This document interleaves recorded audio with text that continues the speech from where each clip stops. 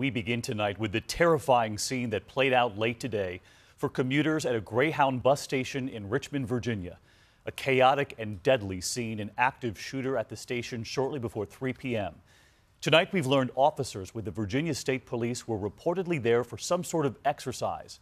They approached the man. Authorities say he then opened fire. Frightened passengers caught in the middle rushed away. One state trooper among several people who were shot and wounded, and ABC's David Curley leads us off from the scene.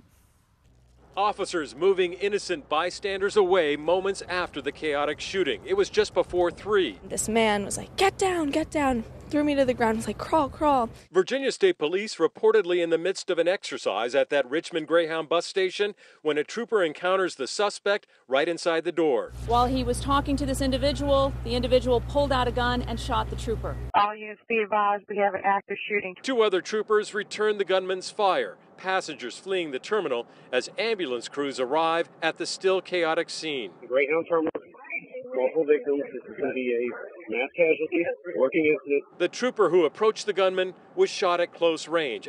2 civilians suffered gunshot wounds, said not to be life-threatening. The suspect was killed. The shooter is down. The scene is secure. As the SWAT team stood down, Virginia police officials would not be specific about what kind of exercise the officers were conducting this afternoon at that bus station before the shooting. Police are still in the middle of the investigation here at the bus station. There is no indication this was anything more than a crime, no link to terrorism. But sad news, we learned late today that the trooper shot has passed away. David?